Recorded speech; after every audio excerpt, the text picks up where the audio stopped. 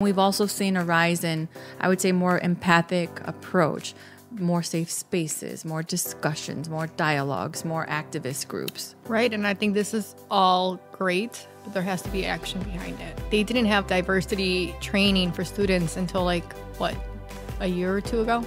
Where has it been all these years? You've been recruiting these students of color, yet you don't have the environment for them here.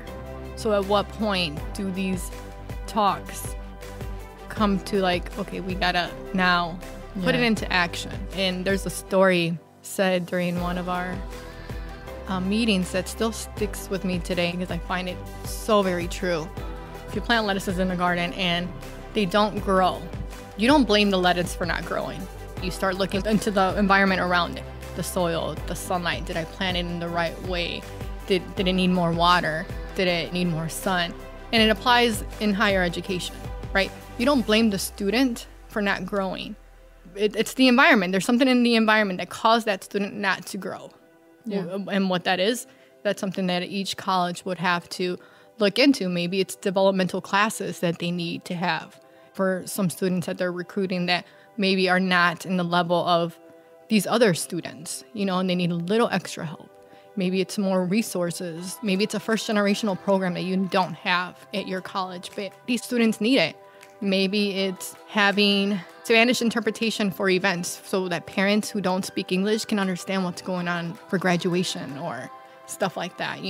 Maybe it's hiring, if you have a high diverse of Hispanic students, then hiring people who speak Spanish and having "Yo hablo español" on my name tag so they know that they can approach you and you can help them.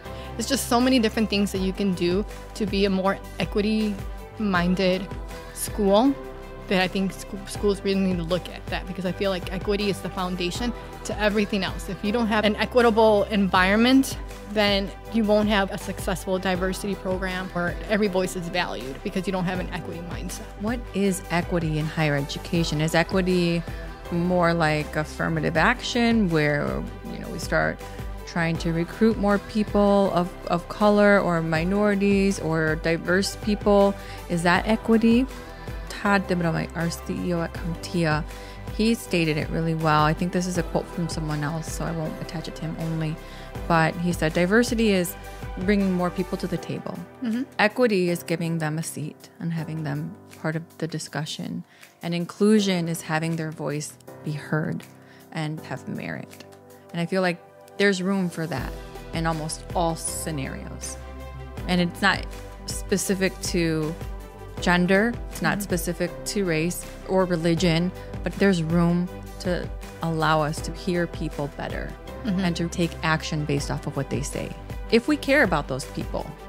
And that's what I think what you're saying is there's a lot of talking, but then the follow-up doesn't happen. Right. So if you say you're an equitable school and you have these resources in place for your students, then have it in your mission statement. Have your money go there, hire faculty that look like me and you and the other students, not just, sprinkles of people of color that are teaching. Have brave spaces for students of color that might need it. Hire therapists of color. It's just make sure that whatever those type of students that you're recruiting into your school are going to be able to grow. You can't plant them there and then be gone and not water them because they're not going to grow. You want a diverse set of students? All good and dandy.